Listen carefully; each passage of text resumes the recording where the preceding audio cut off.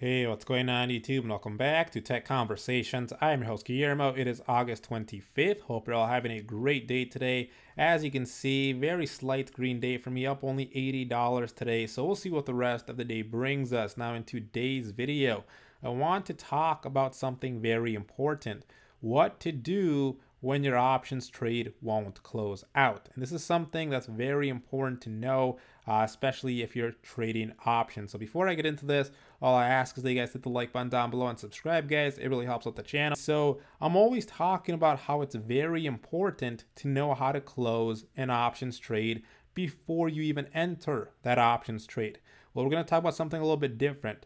Let's pretend you entered an options trade. You know how to close that options trade. You went ahead and tried to close that options trade, but it's not closing. It doesn't want to close. What can you do? And the motivation for this video comes from basically getting asked this question every single day. Someone entered an options trade, they went to close it, it's not closing out. But it also comes from the fact that we had a few members who entered a Starbucks trade a while back, and they were trying to close it, but they were not able to. And so let me show you that trade here very quickly. So this was a spread on Starbucks. As you see, they bought a call at the 132 strike, sold a call at the 133 strike. Starbucks was at 118. So these were almost worthless. They were both worth $2, meaning the spread was worth $0. Right? How can you close something that's worth $0? And the reason they were trying to close out of this is because Starbucks had the ex-dividend date coming up. Robinhood messaged them, said that they were at risk of assignment, and because they sold call options, anytime you sell an option, there is risk of assignment. Early assignment is generally related to the ex-dividend. And so they were scrambling to try to close out of this to avoid being early assigned. But again, it was worth $0. So it was very hard for them to do it. But I was able to help them do it by having them do what I'm about to show you here, okay? And I will say that 99% of the time that you're not able to close out of a trade, it's going to be because it's a multi-leg strategy. There's more than one option involved with that trade, as was with this transaction here, right? There was two different options here. They bought a call at the 132, they sold a call at the 133. And so for this video, I actually entered a multi-leg strategy so that I could show you guys how you would do this. And so let me show you that here very quickly. So this is a 4-option strategy. This is on gold. Currently up $3 here. And this is an iron butterfly, right? I really like the iron butterfly. And so let me just show you the trade here very quickly. So ultimately, I sold a put and I sold a call at the same strike, 1950, which is basically the price that I believed this will be at on expiration date. And then I went ahead and I bought a call right above the strike of the options I sold, and I bought a put right below the strikes of the options I sold. And of course, these are equidistant from the options I sold, the ones that I bought. So this is 0.5 away from these, and this is 0.5 away from these. So this is the iron butterfly. Received a credit of $37, put up a collateral of $50, meaning my max risk here is $13. Now, before I show you guys here what you can do, let's just briefly talk about why you might be getting yourself into these situations in the first place so that we can avoid getting into these situations to begin with. So let's go back here, and I'm just going to quickly go to ticker symbol BLD. So this is going to be top build.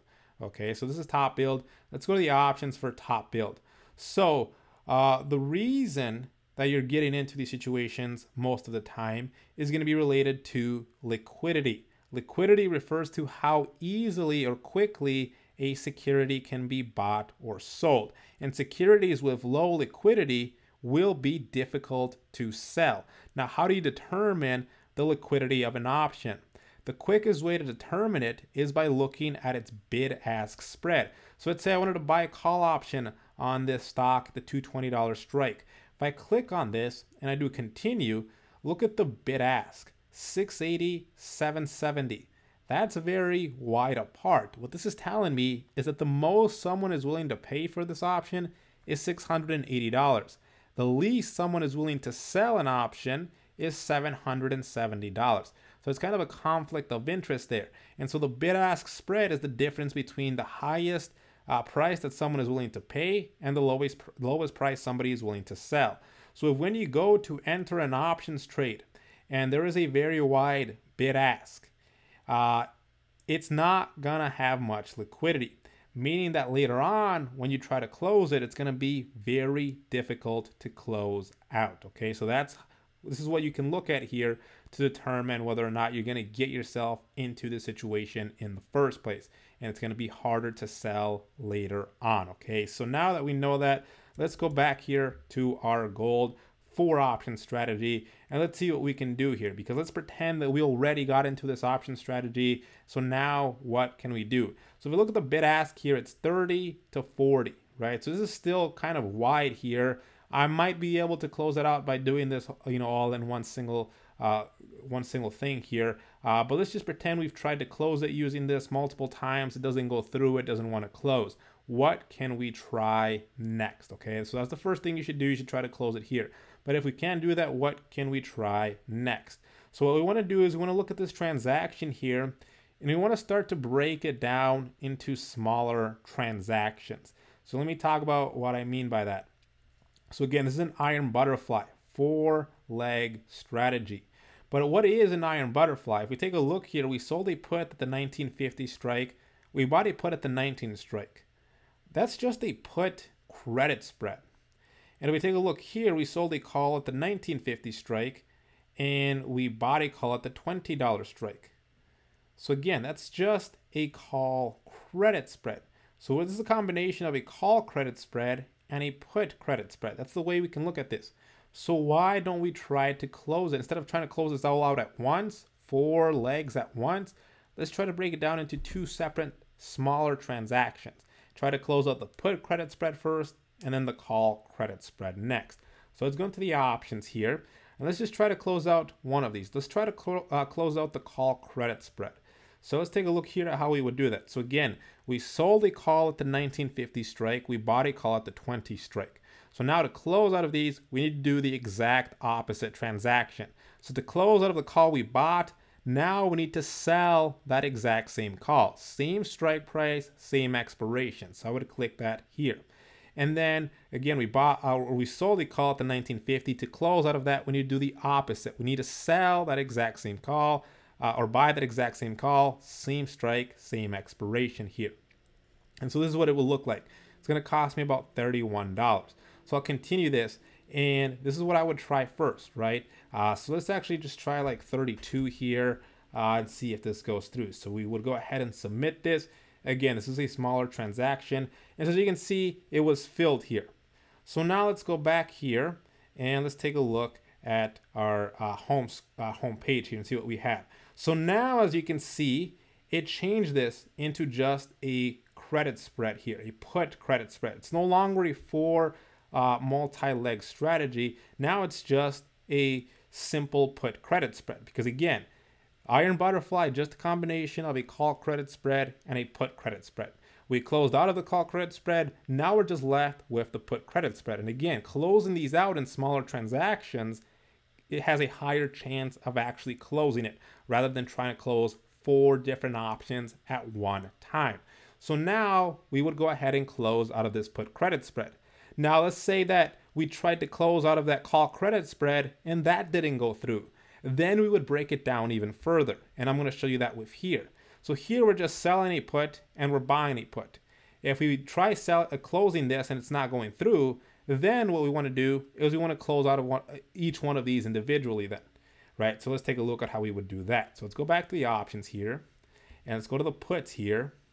And so again, remember, we went ahead and for the original one, we sold a put at the 1950. We bought a put at the $19 strike. So again, let's say that put credit, we tried doing these 2 together. It's not closing out. Well, now let's just do one at a time. Now, here's where you need to be very careful, because a lot of people try to close out of the put they bought first. That's not going to work. Why? Because if you close out of the put you bought, you're leaving yourself with one put that you sold. That's not covered. It's not a cash secured put. Robinhood's not going to let you do that, right? And I can show you that here. If I try to close out of the put I bought by selling that exact same put, Robinhood's going to say, no, you can't do that. Because it's just not it's not going to let me do that, okay? Well, actually, it would let me do that because I have the collateral, right? But if you don't have the collateral, it's not going to let you do that, right? So we don't want to do that here. What we want to do is we want to start off first by closing the put that we sold, right? The put that we sold, which is the 1950. You never want to leave any uncovered options that you sold, right? So you need to always close out of the option sold first. And so I would go ahead and sell or close out of the put I sold, which is the 1950. So again, I would go ahead and buy that put back. Same strike, same expiration. We would come in here and then we'll go ahead and close. So again, this is going to be even easier now that it's just one single one. And we'll see here if it goes through or not. So sometimes, again, you may have to, increase your limit price a little bit. It looks like it will probably have to do that here. So 0.09. So do 0.09 here. Let's go ahead and do that here. So let's submit that. And that went through here. So now if I go back into the home page, now I'm just going to have one simple put that I bought, right? So now, as you can see, I've closed out of 3 of the 4 legs. Now I just have the put that I bought. So now this one is going to be a lot easier to close out, right? And I can just sell to close it here. Now we'll go ahead and submit it. And again, it's going to be easier to go through just because, again, it's one single option rather than trying to do all 4 of them at once. So that's not going through here. So eventually it would go through. I might have to increase the limit price a little bit here, but I'm not going to do that just because I'll probably just let it fill at 3. So anyways, this is how you would do it, right? If you can't close out of that 4 multi-leg strategy, people try to close out of it all at once. You need to try and break it down. So first we broke it down into a call credit spread. It put credit spread that went through. If that didn't go through, then what we did here is we went ahead and we just closed out of each option individually, right? So let me just actually close out of this just so that I can get rid of it. So might have to go to 0.04 again, or actually I might have to go down here. That's the problem. I have to go to 2 here, and we'll get $2 here for this. So I'll do that. And there you go, it got filled. So now I'm entirely out of this position, right? And again, the reason I can do that is because I broke it down into smaller transactions instead of trying to close all 4 legs at once, which will be very difficult. That'll probably have a wide bid ask. I broke it down first until he put credit spread, then he called credit spread. I was able to close out of that. But if you're not able to close out of that, you break it down even further and you start closing each individual leg by itself.